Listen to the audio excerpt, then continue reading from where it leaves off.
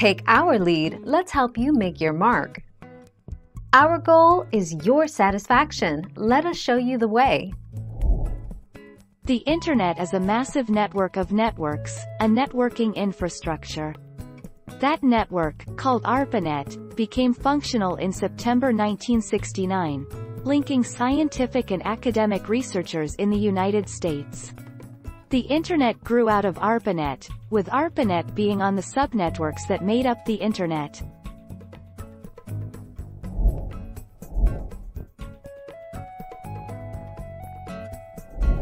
Let's help you make your mark.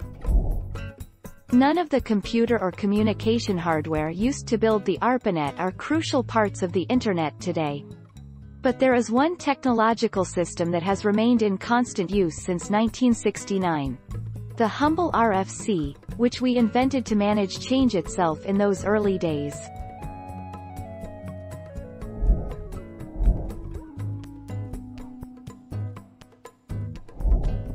Take our lead.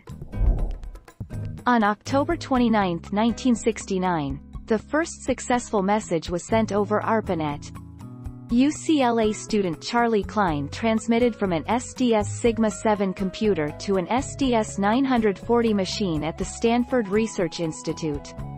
The initial message was inauspicious. The letters "low" were sent before the machine crashed.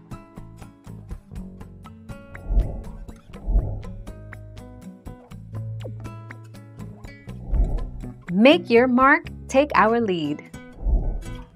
Arpanet uses packet switching technology. Packet switching means that bits of information can take virtually any route and still end up at its final destination.